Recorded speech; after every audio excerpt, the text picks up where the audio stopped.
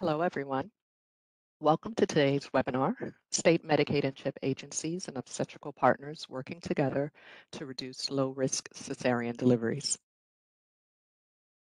Before we move into today's session, please note that questions may be submitted via the Q&A function on the right of your screen. You may also reference the instructions that are available in the chat, or will be available in the chat. Given that we have a very full agenda today, we hope to answer as many questions as possible. But if perchance we don't get to your question, you may submit them to the mailbox, which will be available at the end of the presentation. Next slide, please. The objectives for today are to provide an overview of CMS's Maternal and Infant Health Initiative, describe the Improving Maternal Health by Reducing Low-Risk Cesarean Delivery Learning Collaborative, to understand Medicaid's role in leading, convening, and/or coaching quality improvement partnerships focused on improving maternal and infant health and reducing LRCDs. And finally, to learn about state programs and policy initiatives to reduce LRCD. As I mentioned, our agenda is packed for today, but we will begin with Kristen Sykerman, who will provide an overview of the initiative, and then move to 4 state presentations, Oregon, Illinois, New Jersey, and South Carolina. We'll ask for questions following those, but throughout the presentation, you can feel free to enter them into the Q&A feature, and then we will address them during that period before closing out. Next slide, please. I'd like to now turn it over to Kristen Sykerman of CMS. Thank you so much. And on behalf of CMS, I just want to welcome everybody and thank you for joining this presentation. Next slide, please.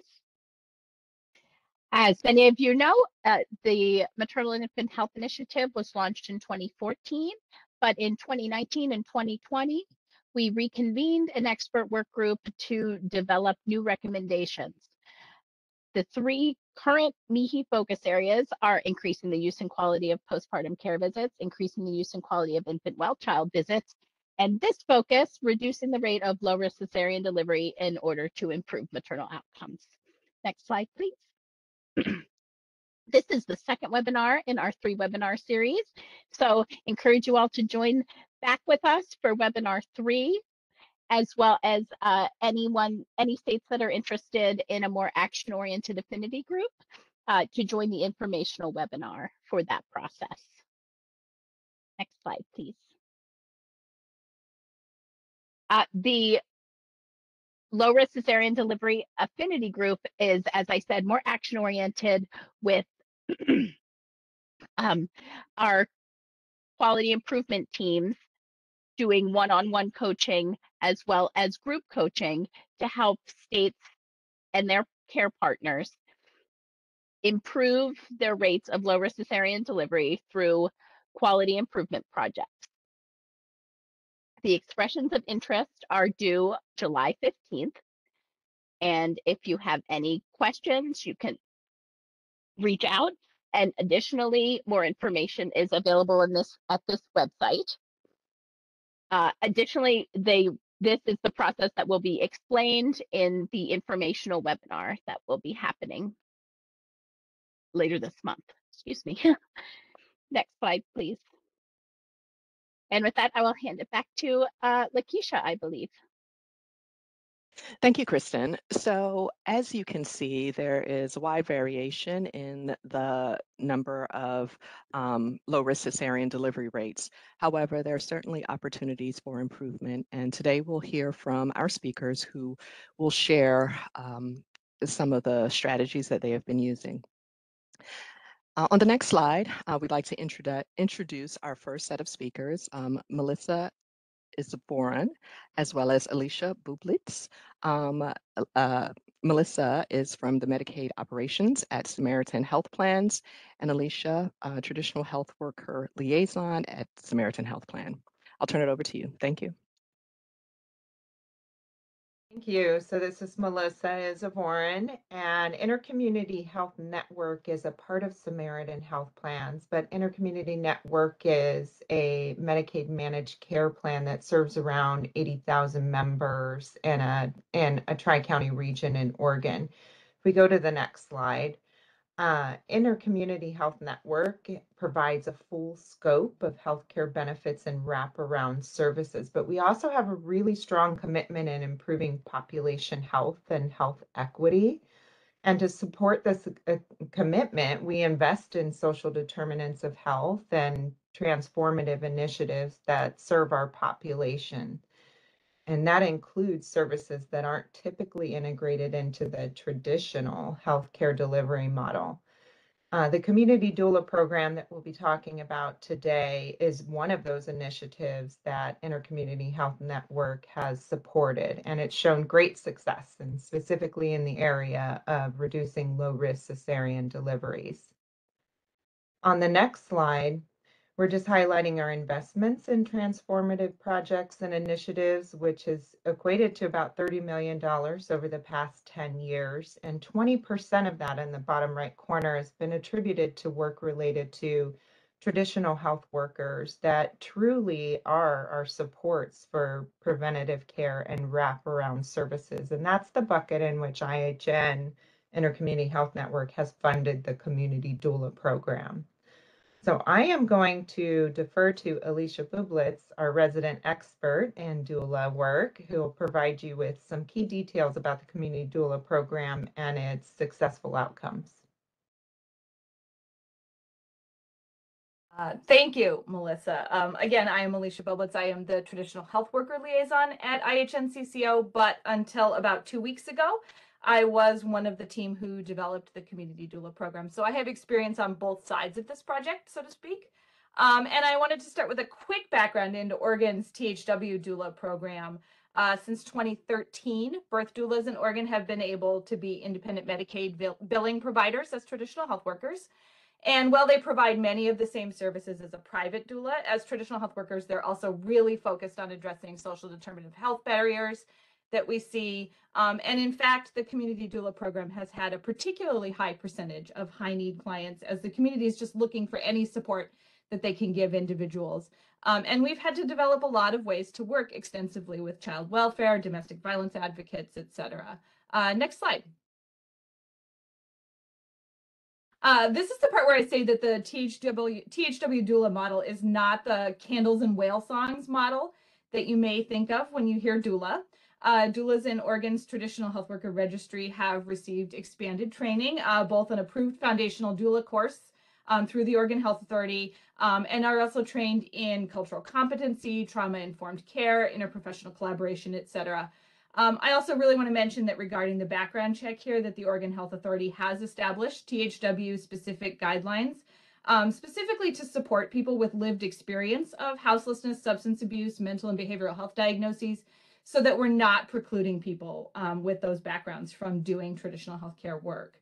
The CDP provided all these trainings free of charge and worked to reduce additional barriers to attendance, like coordinating childcare, transportation, et cetera. I will say that one thing we didn't initially realize was the need for a dedicated support for the certification and credentialing process. Honestly, we were all learning on the fly, but it did become clear very early that technical and administrative support to navigate Medicaid provider requirements was going to be essential in building a workforce. Next slide. There are a number of studies on the benefits of doula care and physiologic birth. So I'm not going to go into those, but I do want to highlight these few benefits that we've really heard about at the CDP and had our providers bringing back to us. That clients supported in early labor, whether physically at their home or through communication with the doula, arrived at the hospital with a more established labor pattern. The next 2 points being that what we hear from hospital staff is that doctors and midwives and nurses feel more able to support physiologic birth when they know a laboring person has ongoing support. And one of the biggest benefits of our program is that through the partnerships we've built with our health system, oftentimes our doulas through the CDP are known to the staff. And so the staff is able to feel really confident that families have what they need. Continuity of care has a variety of established benefits. Particularly for clients with high barriers to care, whether it's language access, cultural, et cetera, and it can be a real stabilizing force for pregnancy and birth. A great example of this was a young homeless client we had who had been raped and was planning a relinquishment. And her doula was a huge stabilizing force for her at the hospital, was someone who could make sure people coming in the room were up to speed on the situation. Mom didn't have to keep explaining things over and over and so forth. And of course, we know that there are huge benefits to language and culture matching, not just for the birthing person, but for the entire family, particularly with families that are not used to navigating the American healthcare system. Next slide. The Community Doula Program, here's a little more information, was developed specifically to provide socially, culturally, and linguistically matched care to Medicaid eligible families in our region. And to do that, we had to build a THW workforce. And I just wanted to share this picture because the doula in this picture is the absolute essence of a community doula. She heard about the program through the WIC office after the birth of her first child, trained as a doula, bicultural, bilingual, serves a huge number of families in our program, and just had a doula herself from our program for her second birth. And she was probably the best cared for person at the hospital because all the labor and delivery nurses knew her and loved her and were so excited to be there for her. Next slide. Well, there are pros and cons to working with community-based organizations versus hospital or clinic-based doula programs. We did find in this partnership with IHNCCO that the benefit in this case really was a small organization can be very nimble and can see a really great return on investment into direct member services. In our first 3 years of the community doula program, you can see that 80% of the funding went right back into the community. Next slide. Highlighting a few of the goals of our program here, workforce development in particular was very successful with 126 doulas trained, with 40 of them getting onto the state traditional health worker registry, which is about 25% of the current list in the state of Oregon. And we had a very high percentage of bilingual and BIPOC doulas in our area training. So these numbers really highlight the need for partnerships and investments in workforce development. And we found that people really wanted to do the work, but needed supports to access training and get through these processes. I also don't have a lot of time here to talk about the scholarly evaluation work, but the Community Doula Program did also partner with a research lab at Oregon State University to develop qualitative and quantitative research around our programming. Next slide. Pardon me. As I come to the end of our time here, this is time for the but does it all work slide? And the short answer is yes. The CDP has thus far seen really outstanding outcomes when compared with local and national data. Most relevant to our time here, you can see a cesarean rate in our program is 15% versus the expected 23%. And when you look at primary or unplanned cesareans, the CDP rate is between 12 and 13%. Preterm birth rates down, et cetera. And keeping in mind that the CDP is serving very high risk social determinants of health clients, these numbers are very promising. There are also the hidden cost savings, lowering costs through reduction in utilization of high cost cares like these NICU stays. One of the examples I love to give was a very high risk mom actually in a rural community who was scheduled for cesarean at a larger hospital several hours away. The plan for when she went into labor, or if she went into labor before her scheduled date, was to call Life Flight. Her doula was the one who worked with her to make sure she had transportation, including a gas card to get to the other city, arranged her a place to stay so she could be there a few days early to settle in, et cetera. And when she did go into labor 2 days early, she was on site, and not only was the cost of the air ambulance avoided, but so was all the stress and worry for her family in what could have been a very scary situation. And last slide. All of that is really good news. I do want to highlight a few of the barriers to integration and utilization, particularly because I remember at the end of the previous webinar, there was a mention of low utilization in states that have had Medicaid reimbursement for doulas. Our experience has highlighted a few of these barriers here, including low reimbursement, although just yesterday it was announced that Oregon is seeking to raise the reimbursement rate to much more in line with what other states are paying nationally. The administrative burden that I mentioned, and the ways in which doulas are not yet currently integrated into our health systems. And I would like to pass it back to Melissa here for her final thoughts on this partnership. Thank you. And just in closing, to mitigate some of these barriers, we really have a desire to support sustainability and address these things. And so IHN, Intercommunity Health Network, is really focusing on reimbursement strategies and value-based contracting to support doulas, and also bringing technology solutions for case management and referrals, not only to doulas, but all traditional health workers in the community. And really the most important thing is, how do we capture outcomes in a way that translates to hard data that resonates in the medical community? And so those are some of the things we're looking forward to tackling and a greater extent. And we're really excited to continue supporting the integration of doulas and member care. We thank you for your time today. Thank you so much for the presentation. And again, remember to participants that you may submit your questions via the Q&A. We'll now move to Ellie Sues, who is the project coordinator of the Illinois Perinatal Quality Collaborative's Promoting Vaginal Birth Initiative. Ellie, I'll turn it to you. Thank you so much. So I'm going to be talking about the Illinois Perinatal Quality Collaborative, or ILPQC, and opportunities to engage statewide quality improvement. Next slide, please. So I will be talking about the role of perinatal quality collaboratives and our approach here in Illinois, our Promoting Vaginal Birth Initiative, as well as opportunities for collaboration with Medicaid. Next slide. So Illinois is a statewide network of hospital teams, perinatal clinicians, patients, public health leaders, and policymakers committed to improving obstetric and neonatal care to reduce disparities in maternal and infant morbidity and mortality and improve outcomes for all mothers and other birthing persons and newborns across Illinois through collaboratively identified and developed quality improvement initiatives. So ILPQC started in 2012 after the State Prematurity Task Force recommended forming a perinatal quality collaborative.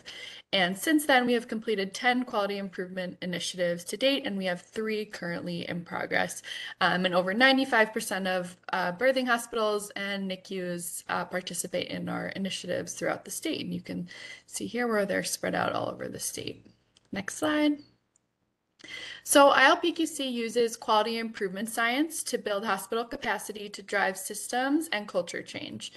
So in addition to supporting team development, as described in the previous slide, we provide opportunities for collaborative learning across hospitals through in-person events, currently virtual, but we're hoping to move back to in-person events twice a year, monthly web-based meetings, and creating a rapid response data system that allows teams to track and compare their data on progress for the aims using structure, process, outcome, and balancing measures. We maintain regular communication via newsletters and our updated website with all the hospital teams, and we provide QI support to the teams through resources such as our online toolkit, regional network meetings, and one-on-one QI coaching calls with the teams. Next slide. So ILPQC has a data system that facilitates teams' ability to collect and use their data to drive quality improvement. So hospital teams collect monthly data on this paper data form and report it via a secure web-based REDCap data form in the top right to our ILPQC data system. And then web-based rapid response reports, such as seen here, our data dashboard for our Promoting Vaginal Birth Initiative allows teams to see their progress towards initiative aims, and these are immediately available for teams as soon as their data is entered. And these reports are actively used to inform the team's quality improvement work. Next slide.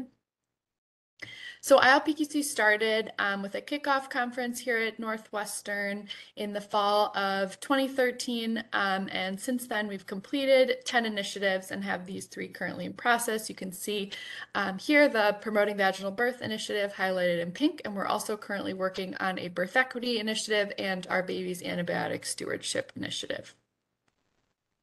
Next slide. So to focus more on our Promoting Vaginal Birth initiative, the aim of our PVB initiative is to have greater than 70% of participating hospitals at or below the Healthy People 2030 goal of 23.6 NTSV cesarean delivery rate by December 31st of 2022. So these are the low-risk births, nulliparous, term, singleton, vertex deliveries. And our process and outcome measures include greater than or equal to 80% of NTSV C-sections meeting ACOG and SMFM criteria for cesarean, as well as greater than or equal to 80% of physicians, midwives, and nurses in Illinois educated on ACOG SMFM criteria, labor management support strategies, and facilitating decision huddles and debriefs. Next slide. So these are our key strategies for creating clinical culture change. We have developed these throughout the initiative. You know, things have adapted and grown. So these strategies include first using a cesarean decision checklist and performing cesarean decision huddles with provider, nurse, and patient. Supporting nursing care, making sure nurses and providers are educated on effective strategies for labor management support for patients. Bringing patients into the decision-making process through shared decision-making and making sure that patients are educated and setting realistic expectations. Sharing unblinded provider level NTSV C-section rates so that providers know where they stand in relation to their colleagues. And then finally, reviewing and debriefing NTSV C-section rates that do not meet ACOG SMFM guidelines using the PVB dashboard. So we have developed and gathered some really great resources for our PVB teams to do this work. These are just a few of our many, many resources in our PVB toolkit. So first we have our PVB dashboard, which allows teams to see which C-sections performed that month did not meet ACOG SMFM criteria and have a discussion about what could have been done differently, you know, how improvements can be made, how the patient could have been managed differently. We created provider education posters that were sent out to all Illinois hospitals to be hung on their labor and delivery units to educate providers on ACOG SMFM guidelines and key strategies for PVB. We shared the unblinding provider data protocol from the California Maternal Collaborative for teams to start that process. They've created a really great step-by-step guide for teams of how to get to unblinded provider data. We also created a cesarean decision checklist that will be used before cesarean decision to ensure that all criteria are met, and kind of a checklist for nurse, physician, or midwife and patient to kind of review and see you know, whether it's time to make that decision. And finally, we worked with a midwife in Florida, Jessica Brumley, to hold 2 live virtual labor management support courses with over 400 attendees across the state. And then we recorded these sessions, broke them down into e-modules, and those are available on YouTube for our teams, for anyone who wasn't able to attend the live courses. So I'll just go into a little bit of the data that we collect. So this graph shows our NTSV C-section rates for all of Illinois, as well as the percent of teams achieving the goal of 23.6. So throughout 2021, we were making some really great progress on reducing our NTSV C-section rate down from 25.6% to 23%, as well as increasing the percent of teams that are meeting that goal. With the winter COVID surge and subsequent staffing shortages, we definitely struggled to maintain that progress over the past 6 months, but we hope to see some more improvements in the coming months. And we are also working with hospital teams to collect this data by race and ethnicity and insurance status so that we can determine and address any inequities. We've also made really great progress on the percent of teams that are working on many of our 6 key strategies and structure measures. So as of March 2022, 27% of teams have all the 6 key structure measures in place, 59% have at least 4 of these structure measures in place, and 80% are either working on or have these key structure measures in place. So this is really how you create that culture change, is by implementing all of these structure measures and strategies. This graph shows the percent of NTSB C-sections throughout Illinois that are meeting ACOG and SMFM guidelines. So we have three different categories: cesarean after induction, labor dystocia, and fetal heart rate concerns. So you can see here that our goal is 80%, and overall throughout the initiative, we've seen an improvement from 60% to 66% of all NTSB C-sections meeting those criteria. And then a little bit about examples of PQC Medicaid collaborations. So state Medicaid and Medicaid health plan associations often serve on PQC leadership teams, stakeholder groups, and advisor work groups, which creates many opportunities for collaboration. We are lucky to get to work with some people from Medicaid that have been really great on our PQC leadership team.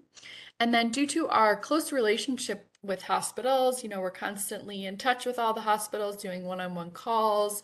In Illinois, we have the opportunity to facilitate initiatives that support hospital implementation of Medicaid policy changes and provide feedback on the barriers to implementation of those changes.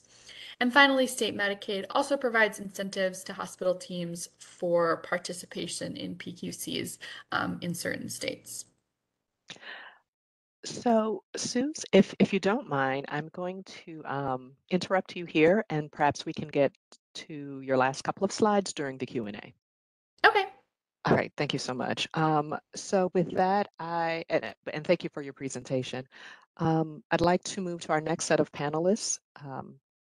Shinyi Lin of the Policy Office of New Jersey State Medicaid Agency, um, where she works on recent implementation of the community doula benefit, and Michelle Samuels, who is a quality assurance specialist with the agency and administers the implementation of the doula services benefit.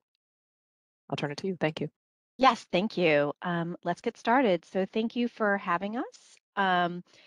Before we get started on the benefit itself, I wanted to frame that our community doula benefit was built in the context of a wider range of maternal health improvement efforts that are tied to a statewide Nurture New Jersey initiative. This was started by our First Lady, Tammy Murphy, in light of our state's poor statistics regarding maternal and infant health, with an explicit focus on reducing racial health disparities impacting our Black birthing people and their babies.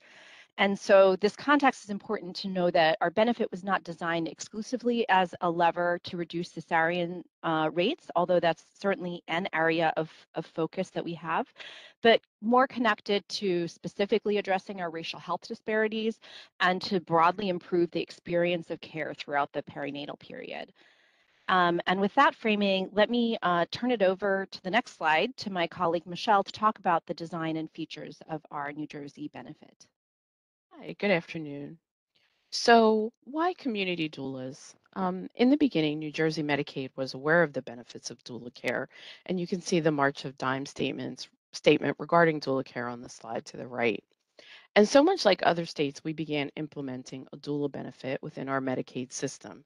Rather than a labor doula support model, New Jersey opted to go with a community doula approach. So there are a couple of key features that went into New Jersey's decision for the community-based doula model. One came about as a result of our work with our doula stakeholder group, in which we gained a better understanding of the community-based doula model specifically and how it can serve the needs of our Medicaid members in a culturally competent and responsive way. And this is due large in part to the fact that the doulas themselves are reflected of those communities that they actually serve in. An additional key feature of New Jersey's community doula model is that the doulas have knowledge of those community resources to provide both that local and New Jersey specific social services that are available to those birthing individuals and their babies.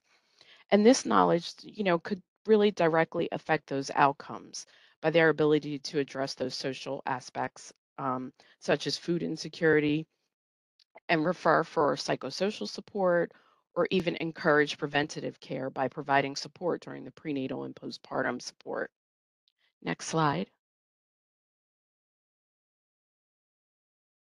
So as I mentioned, the decision of the community doula model was largely derived from our stakeholder group. we focused our stakeholder work with doulas that participated in a doula pilot program that was funded in partnership with our New Jersey Department of Health and maternal health nonprofits based throughout New Jersey. So these doulas were trained with New Jersey-based trainings that follow or were built from community trainings such as Uzazi Village and Health Connect One. So this focus from a stakeholder perspective is reflected in this specific set of doula training programs that we decided to accept as qualifications to become a New Jersey Medicaid community doula provider. So our stakeholder group was comprised of not only the doulas from the doula pilot program, but also additional partners that I had mentioned earlier, our New Jersey Department of Health, those nonprofits, and it also included our Medicaid MCOs, our managed care organizations. So our meetings began pre-pandemic in 2019, and at that time they were in person. And we began building those relationships with the doulas and the other partners. And that was through like that direct input from the doulas. They began sharing, their day to day, highlighting the needs of those they serve, and time spent on visits and case study sharing. So their input really facilitated the design of our benefit. And in January of 2021, our doula benefit went live. And of course, at this point, we're not in person anymore. We were, virtual for those stakeholder meetings. So after go live, our enrolled doulas were added to our stakeholder group. And then later, our DLC was added, or the Doula Learning Collaborative. And Shinyi will discuss a little bit more in depth about the DLC a bit later. So next slide. So I'm going to discuss some of the key features of New Jersey's doula benefit. As I discussed earlier, we had extensive guidance from our stakeholder group in shaping New Jersey's doula benefit. And in the blue blocks, there's a link to more specific slides about the input that the doulas had in shaping our benefit. So the benefit, as I've mentioned, is available throughout pregnancy and into the postpartum period. And earlier, I noted in a slide that there was some shared decision making. And this is an example of one of those areas where the doula can support a member in various locations, such as the home, community, or even attend a clinical visit with the member, where the doula can help to advocate for the member or assist the member in advocating for themselves. So our benefit offers a couple of different models. So the first is our standard model, which is 8 visits, and that's inclusive of one initial visit, and that one initial visit is allotted for a longer period of time, plus the attendance at birth. There's also an enhanced model of care for our most younger members who are 19 years of age and younger, and they receive up to 12 visits. This is also inclusive of that longer initial visit plus the labor attendance. There's also a value-based incentive for the doula when a member completes the clinical postpartum visit. So the doula completes their postpartum visit, and then once the member sees their OB, midwife, or PCP, the doula is able to get that value-added incentive. So reimbursement with the incentive for the standard model is just under $1,000, and for enhanced doula care for those younger members that I mentioned, it's just under about $1,200. And based on our preventative services SPA, a clinical recommendation is needed for doula services, but there's not, but the doulas are providing services not under that direct clinical supervision. So our doulas can enroll as Medicaid providers and have a choice to enroll and practice independently. They may also enroll as part of a doula-only organization or with a clinical group. And also, wherever possible, we've tried to eliminate those administrative fees that are attached to enrollment, enrollment application fees, those background check fees. We've eliminated those. So now I'm going to pass it back off to Shinyi to talk a little bit about enrollment support on the next slide. So thanks, Michelle. So we have found at New Jersey that engaging in the workforce development work is really critical, particularly if you are choosing to lean on a community-based doula workforce for your benefit, as we have. The kind of support that we and our key partners have been providing is really wide-ranging. Some of it is under our direct control as a Medicaid program in terms of documentation and training, some of which you can see on our website. We also created a Medicaid staffed position that are called doula guides for doulas wanting to enroll in Medicaid. We've found that it's important to have that one-on-one support where a doula is not calling a general provider line. That is critical for getting doulas from the hey, I'm interested phase to the yes, I'm willing to sign on and become an enrolled provider stage. We're also a managed care state in New Jersey, and we've kept close oversight over our 5 managed care organizations to ensure that they also have dedicated named staff that know about our benefit so that doulas can help navigate paperwork that was really originally designed for clinical providers and for providers that have billing and administrative staff. Outside of Medicaid, we've been working with our Department of Health funded Doula Learning Collaborative, which is built to be a source of peer-based doula workforce support.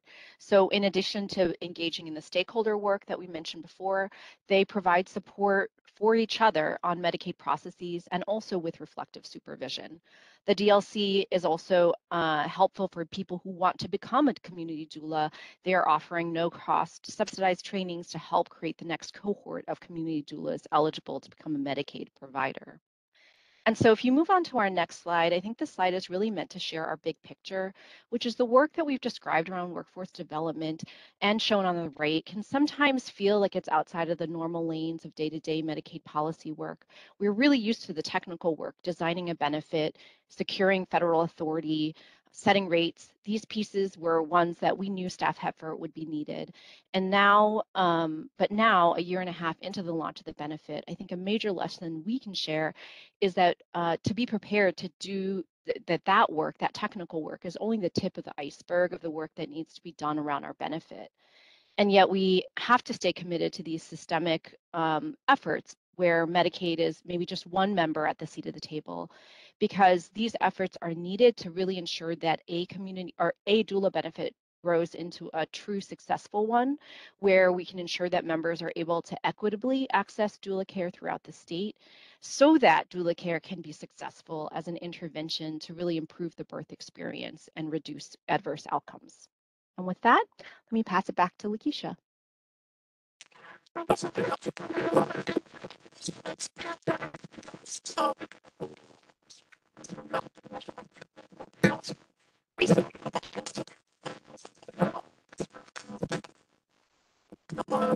like we have some audio issues with Lakeisha.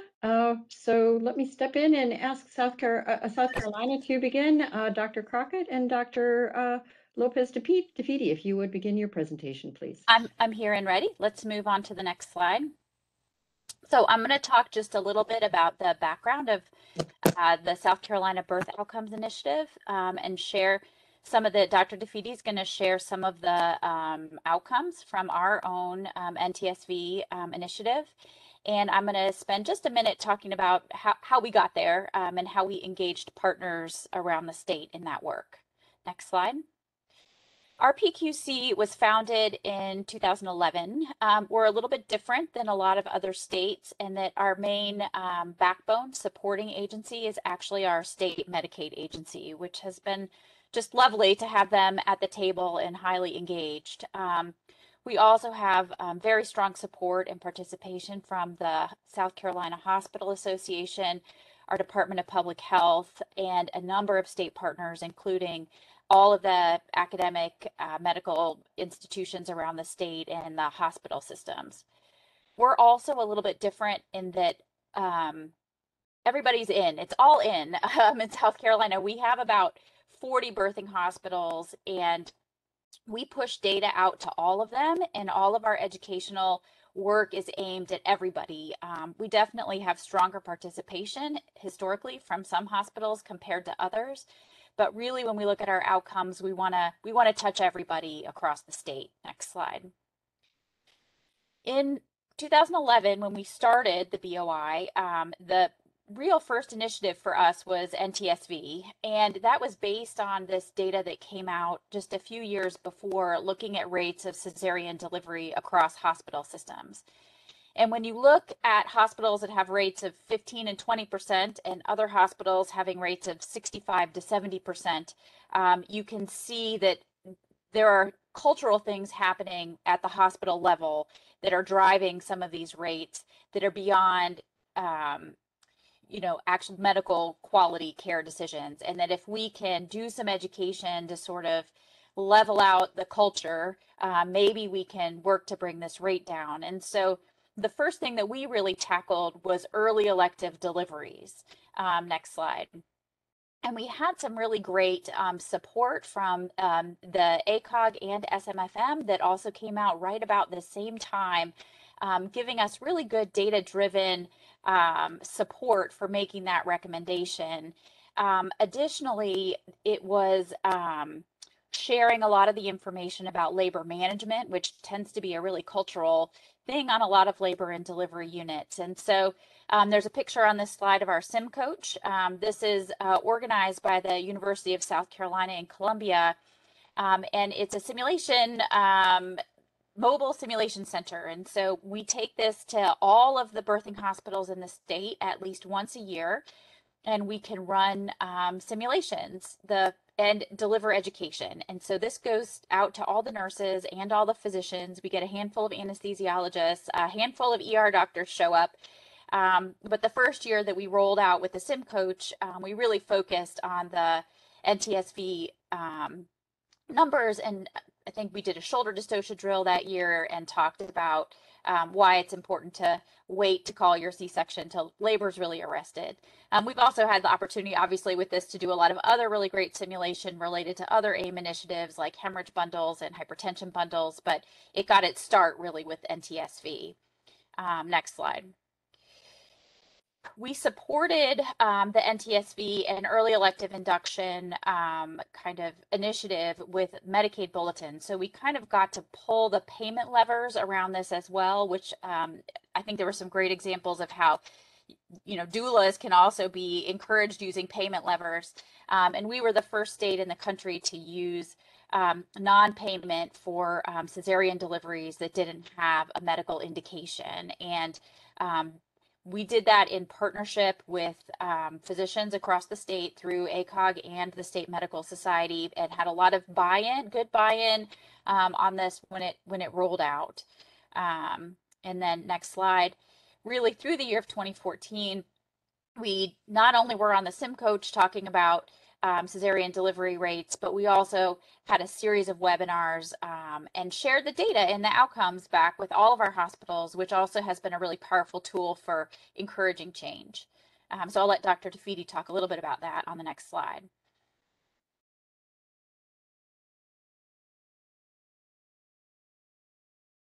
Thank you very much, Amy. So one of the quotes that we love is sort of the Pearson model. That which is measured improves, that which is measured and reported improves exponentially.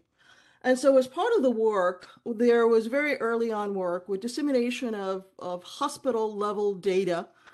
We are one of the few states that have an all-payer data system, so we can report all the payers in terms of the maternal and child health outcomes. And there is a portal which is interactive that allows all of the hospitals as well as a statewide to look at the measures where we stand, and it subsets it so that it addresses issues of health equity, urban, rural, and some of the key social determinants of health. Let's move on to the next slide, please. So this is a very quick sort of trend. And as you can see, it does make a difference when we split between Medicaid and all payers. Our public and private payers have been at the table.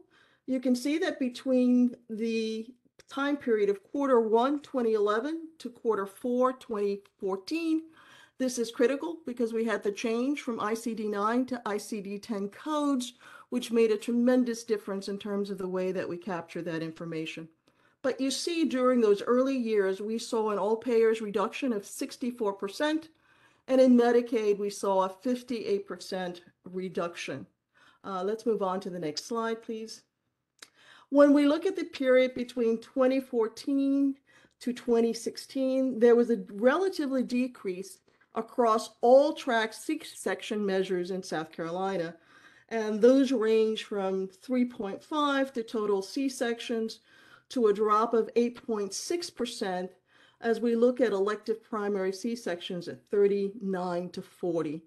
And so for us in South Carolina, we felt that that strong collaboration that framed the establishment of the South Carolina birth outcomes was critical to the success of achieving these goals. Let's move on to the next slide, please.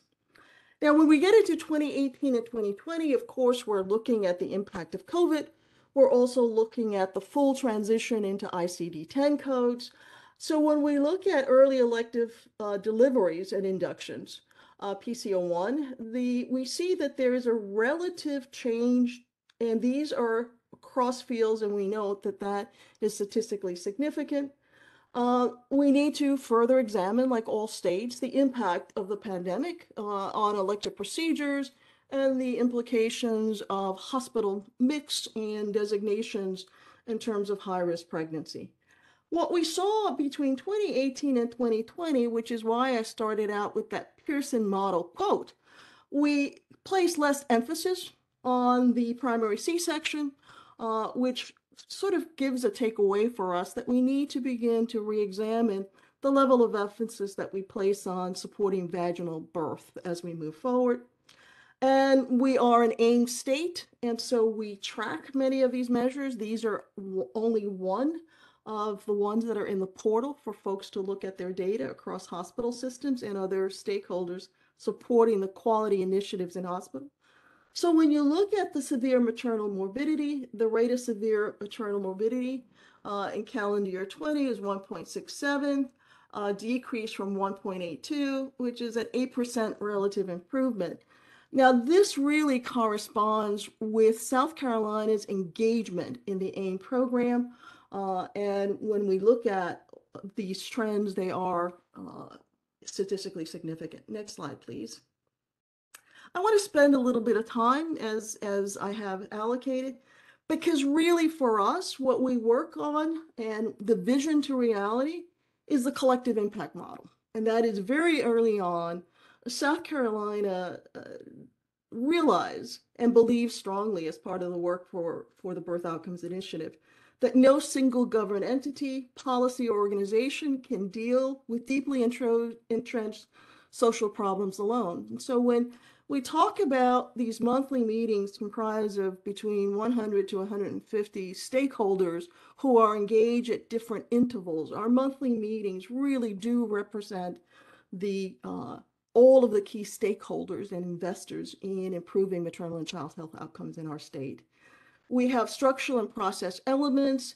That backbone support is the Medicaid agency. We work to frame a common agenda that works across all of these entities and shared measurements, mutually reinforced activity, and then there's continuous communication as well as a built-in data group. I want to talk a little bit about and just highlight some of our work groups that come together in this monthly meeting with a structure that is set up as a vision council comprising all the key stakeholders as well as all of the leadership structure for each of the groups.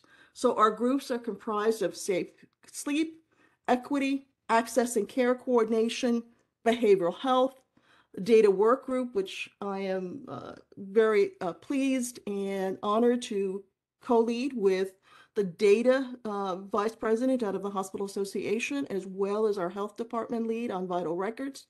We have a postpartum learning collaborative, quality and patient safety, newborn care coordination, and all of that is really around data-driven decision. As I mentioned earlier, all of the data reported to all of the stakeholders allows them to slice and dice, save, print, but more importantly, it allows for that landscape between rural and urban, race, ethnicity, age groups, and various other factors. And that link between the way that we pull in the data really has been very helpful for the hospitals. We bring in all of the data from the hospital discharge. We have a proviso in our state that requires all hospitals to provide that data to a central unit within the Department of Administration in our state. That then allows us to link it to vital statistics records, so old birth certificate data, and then it allows us to link to Medicaid eligibility. Dr. Amy Crockett has been the medical director for the Birth Outcome Initiative since inception. And we are incredibly pleased with that collective impact model because it makes everyone equal partners in solving these issues, as well as creating a structure where there is input across all of the various interest areas. So we don't duplicate, we enhance, and we support. So thank you very much for the opportunity to share South Carolina's Birth Outcome Initiative, and particularly our work around this area. Thank you so much as well. And to all of the panelists, in fact, I think we packed in quite a bit over the last hour, but wanted to move to some questions and answers. The first one on the list is about the slide presentations. They will be available within 2 weeks on the Medicaid.gov website. So what you've seen today will be available in about 2 weeks. I'd like to then move to another question, which is for Illinois. Can you talk a little bit more about the initiatives Illinois Medicaid did to promote the PQC initiatives? For example, were there any incentives that were offered? Yeah, that's a good question. I don't know if I'm going to be able to answer it very well, but I can definitely connect whoever asked that with Patty, our project director. One thing that I didn't get to touch on during my presentation, but was just CMS's new maternal morbidity structural measures. So there's two parts of that, one of which includes participation in a PQC and implementing patient safety practices or bundles to address complications of maternal morbidity. So that is definitely one thing. But in terms of specific partnerships, I can definitely connect you with Patty, who might be able to answer that question better. Okay. Thank you. Let's move to our next question, which is for New Jersey. Can you say a little bit more about the governor's interest in doula care? Like, how did that, well, I guess it was the governor's wife, how that effort really got started? Can you say a little bit more about that? Yeah, I would definitely refer the questioner to the Nurture New Jersey website. I think if you just Google Nurture New Jersey, you can find it. And there is a strategic plan that puts the doula work in context. I mean, I think when the First Lady first became aware of the statistics and how poor they were, particularly with our racial health disparities, there a lot of the genesis came when the Department of Health did these targeted focus groups as part of what was called the Healthy Women, Healthy Family initiative to figure out like what are the best ways to get at this crisis. And doula care was one of the things that came out of that. And so that also was the genesis of the Department of Health pilots that Michelle was talking about. Michelle, do you have anything else to add?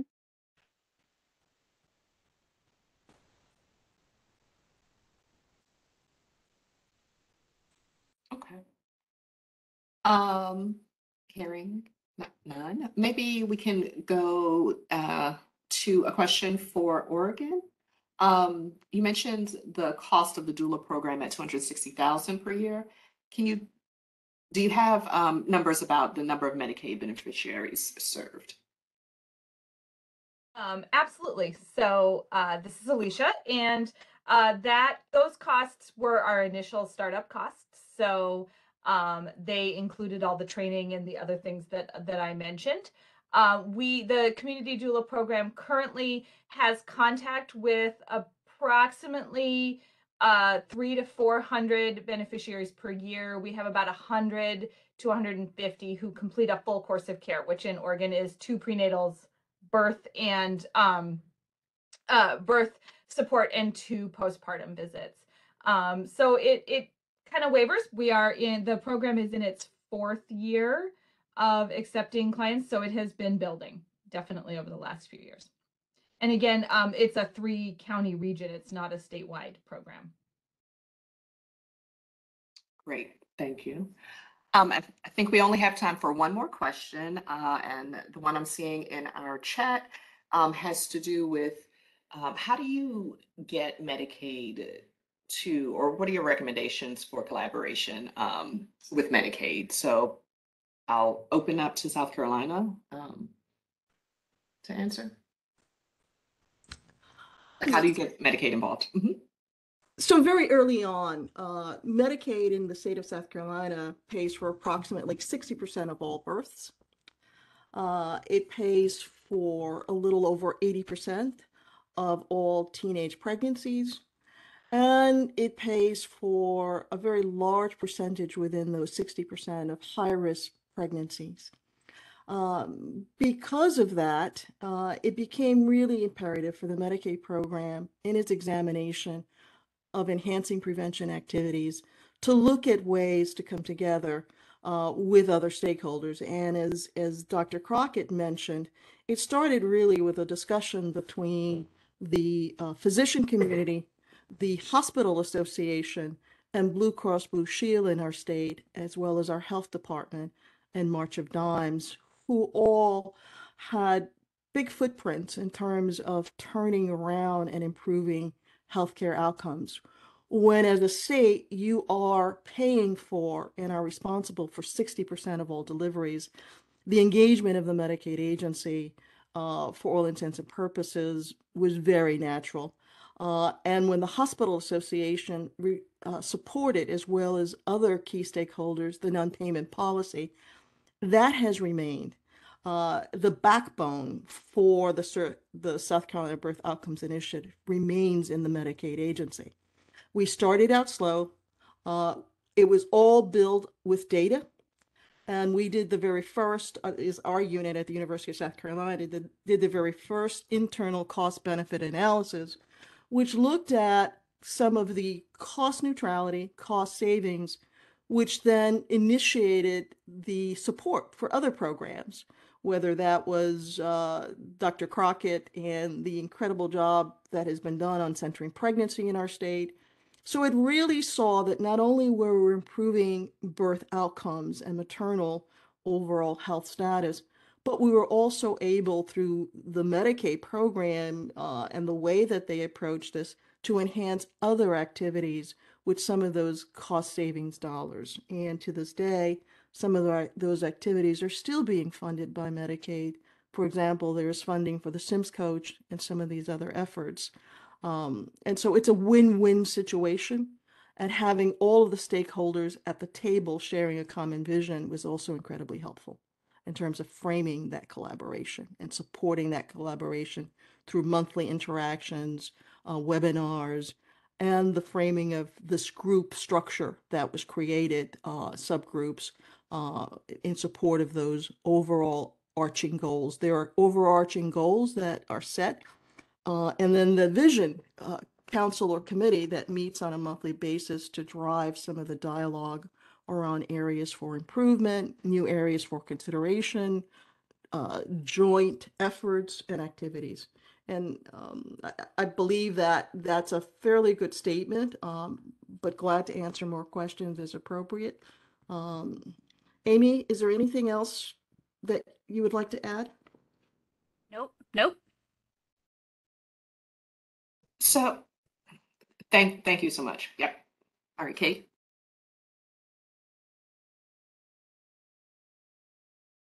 All right, today's webinar recording and slides will be available on Medicaid.gov at the link listed on the screen in about 2 weeks. We invite you to join us for the upcoming webinar on using data to plan and assess quality improvement strategies to reduce LRCD in Medicaid and CHIP, which will take place Friday, June 24th at 1:00 p.m. Eastern Time, as well as the information session on the overview and process for expression of interest for the Improving Maternal Health by Reducing LRCD Affinity Group, which will take place on Wednesday, June 29th at 2 p.m. Eastern Time. You'll receive an email reminder with the registration link in the coming weeks. Please note that the expression of interest to join the affinity group is due on July 15th. More information on this is available at the Medicaid.gov website. Next slide, please. We greatly appreciate your attendance and participation in today's webinar. As you exit the WebEx meeting, you will be prompted to complete an evaluation. We would very much appreciate your thoughts on today's webinar. If you have any questions or we didn't have time to answer your question during today's webinar, please email macqualityimprovement@mathematica-mpr.com. That concludes today's webinar. Thank you all again for your participation.